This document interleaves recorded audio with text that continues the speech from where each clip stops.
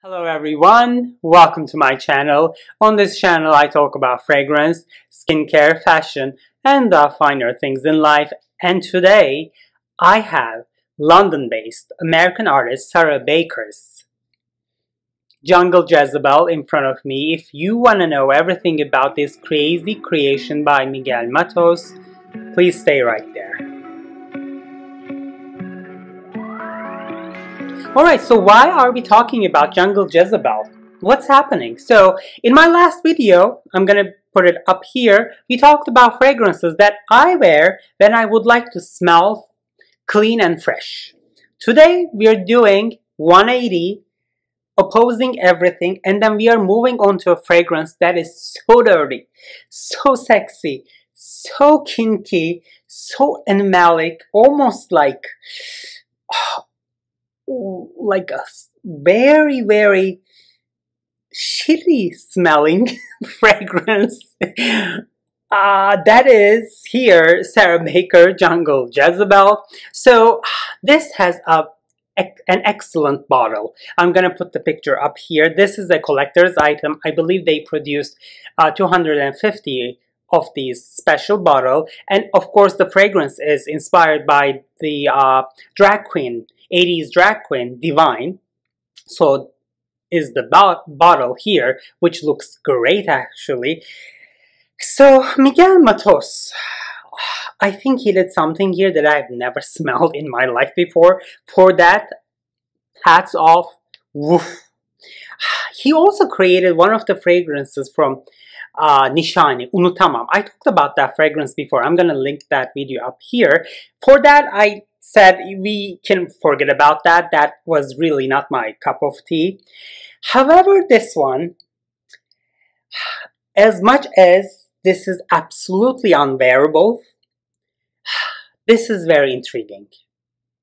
Let me spray this on a blotter and on my arm. Yes, I'm going to do that for you, and it's going to be here for the next 10 hours, and it's going to smell like animal poop and dirty sex and like the wet, soaky balls and fur. However, I'm going to do that. Let's just go with the blotter first. Okay, and then... Alright. The opening is banana bubble gum, pushed to the max. Ooh, super sweet, super synthetic banana bubble gum. Woof. And then immediately I smell civet. That civet note here is out of this world. Oh my god. This has some, I guess, flowers, ylang ylang, tuberose, whatever that is. But can I just be honest? I'm not smelling anything except for sweet bubblegum, sugar, and civet. At the very end of the fragrance, which is after 10 to 12 hours, yes, this is extremely long lasting. This turns into a musky, sweet, sexy scent, which is very enjoyable. But the experience you have until that point is very, very daring, I might say. Opening is okay, but then after 10 to 15 minutes, that civet note, I think this is not the original civet, of course, it is the molecule civetone.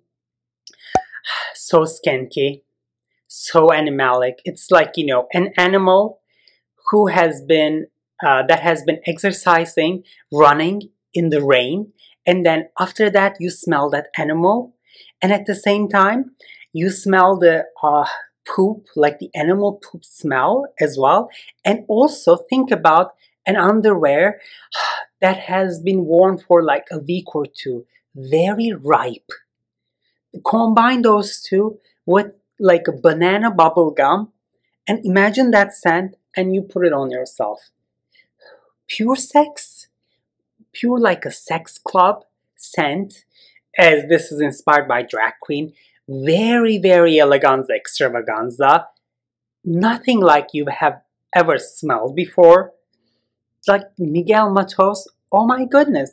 I guess if I'm not mistaken, he's mistaken, who is one of the editors of Fragrantica, and I think he's a Portuguese perfumer now, and he has been working with some different brands. I think that Sarah Baker, what she wanted to do here is, it's not like a fragrance that, you know, is mass crowd pleasing. Instead, they went for something that has an artistic value, like as an olfactory experience. And actually, they achieved that with that bottle as well, that collectible item bottle. However, I was not really brave enough to go for that, commit for that full bottle, because I don't know if I can even finish up these travel size that I have here. This is just so hard, almost impossible to wear. And trust me, if I say that this smell is very hard and challenging and daring, this is very daring. You know, it's very hard to disgust me or like make my jaw drop when it comes to scents, but this is borderline, I'm telling you. Miguel and Sarah, oh, I think this might be the most animalic smell I've ever experienced. I mean, of course, there are tons of smells I have not experienced, and then there's always be a mass of fragrances because we can't know everything. But this takes our noses to another level, and at that level, animal kingdom. I'm telling you, we are just so going to the zoo, and at the same time we are going to a very filthy underground sex club, back rooms, like wet floors, and like the fur smell, and that like ripe human balls like underwear smell.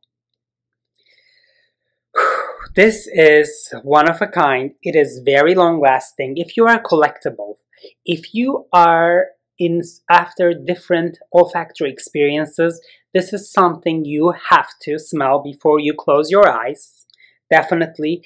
However, you cannot be wearing this to work or in your daily life. This can never be sprayed on a clothing. It is colorful, but forget about the color. It is mind-blowing on a piece of clothing. It just sits there, and that thing turns into a very filthy, almost like a diaper scent, if I might say. This is like opening up new horizons, I'm telling you. Woohoo! Wow! Let me know if you have tried this fragrance down in the comment section, and let's keep the discussion going down there. I am just so curious what you guys think. If you have not already, and if you come across this fragrance by any chance, give that a try. Just say, you know, there was a guy on YouTube and then he said this smells like poop. Let me try that for myself, and let me know down in the comment section if you ever do that as well. Thank you so much for watching. Ooh, thank you so much for hanging out with me. I can't wait to see you in my next video. Take care, everyone.